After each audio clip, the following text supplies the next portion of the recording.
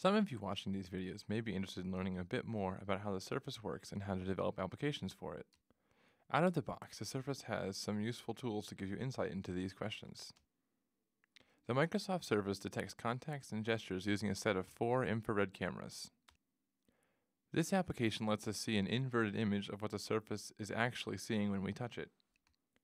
This works very differently than the capacitive touch sensing on devices like the iPhone. For one thing, it doesn't matter if your fingers are wet. We can see that the camera can see things in pretty good detail. I will now place a byte tag on the Surface. This is a special way of inputting information to the Surface, which I'll show you more about in a moment. Next, I'll show you how the Surface interprets data from contacts. When I put my finger on, you'll notice a little box of information is displayed. This tells you what the Surface knows about this contact. It can tell that this is a finger, the X and Y coordinates, and roughly what direction it is pointing. When I put my fist down, the Surface now detects it as a blob. The Surface can handle a very large number of inputs, over 50 reliably. Now here is that byte tag again. On it is encoded a number. When we place it on the Surface recognizes it as a byte tag and identifies the number it represents. It can also very accurately know its orientation. All of this information is available programmatically to developers of the Surface. Finally, let's check out some of the basic built-in controls available to the developer. Many of these will be very familiar to any web developers. We have the basic button,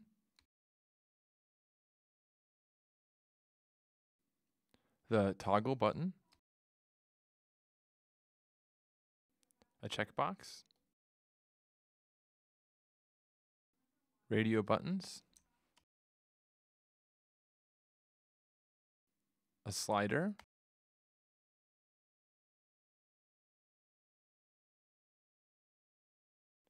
a scroll viewer, text input with a built-in keyboard that appears on contact,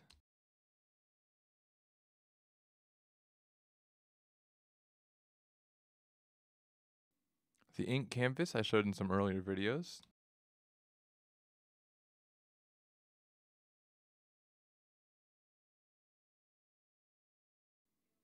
the developer can also easily create collections of scatter view items.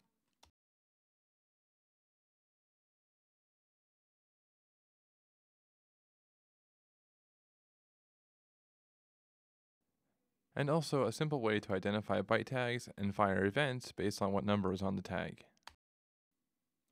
Despite being new technology, application development on the Microsoft Surface is remarkably similar to web development, and so anyone with some web development experience can begin developing very quickly.